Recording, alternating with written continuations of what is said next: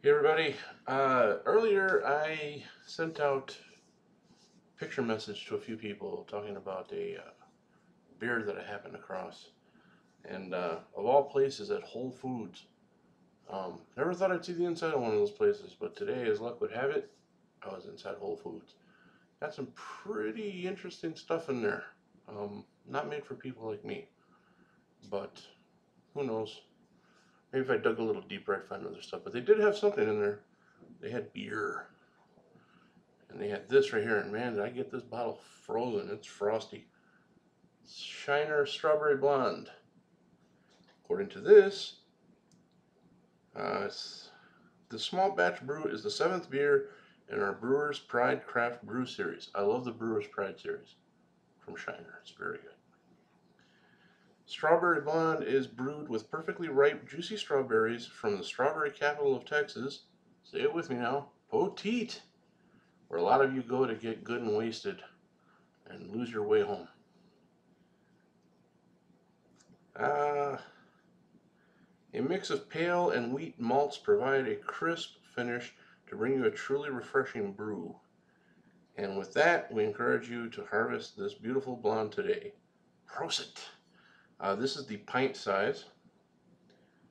So the size of that bottle. I wish they sold these in 6 packs.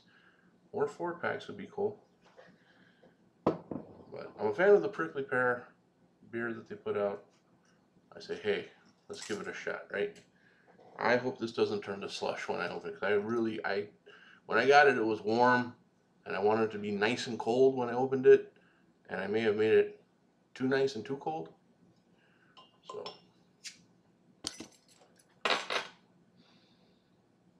oh yeah, there's a little hint of strawberry jam in there.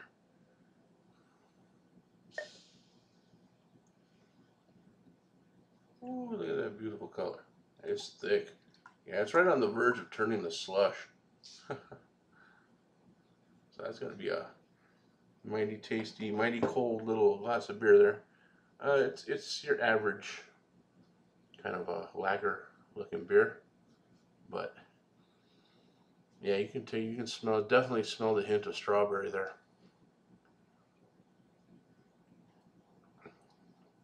Oh, I got that freaking cold, dude. God damn, about 5 degrees colder would have been a slushy, but it is really good.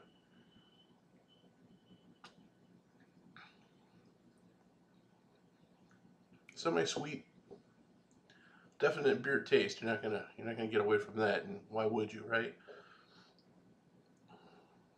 But it is damn tasty. I hope they have it around for a while. But like prickly pear, it's supposed to be gone. It's supposed to be a summer brew.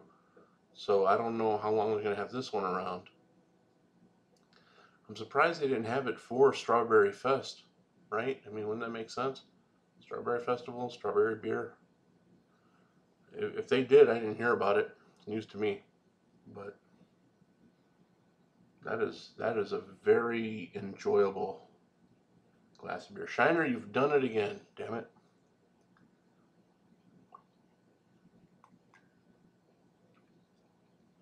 Ah, I really got that cold. That gave me brain freeze. Shit. Ooh, damn it.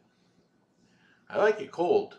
I don't like dicking around with semi-warm beer, piss warm brew. But sometimes I know people out there like it real slushy. Like it plops into the glass. So, nah, this is definitely cold. This is how beer should be served, I guess. You know, I just got this new little gadget here, laser thermometer. Let's see,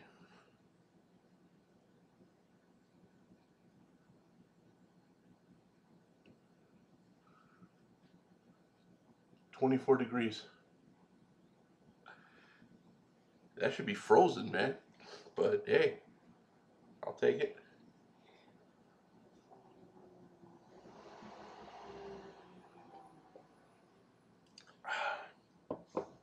So yeah, if you haven't tried it yet, definitely get out there and get some. It is delicious. Absolutely delicious. If you're a fan of the prickly pear, you're going to love this. If you're not a fan of sweet beers, if you like yours to taste rough, and if you're one of those Bud Light fans who just like, we make beer, don't be fussed over. If you're one of those types, you probably won't like it so much. But anyone who's a fan of Shiner and likes a little variety in their flavors, definitely go out and try it. I still got a whole half of this to go, and I'm going to enjoy the hell out of it. Thanks for watching, everyone.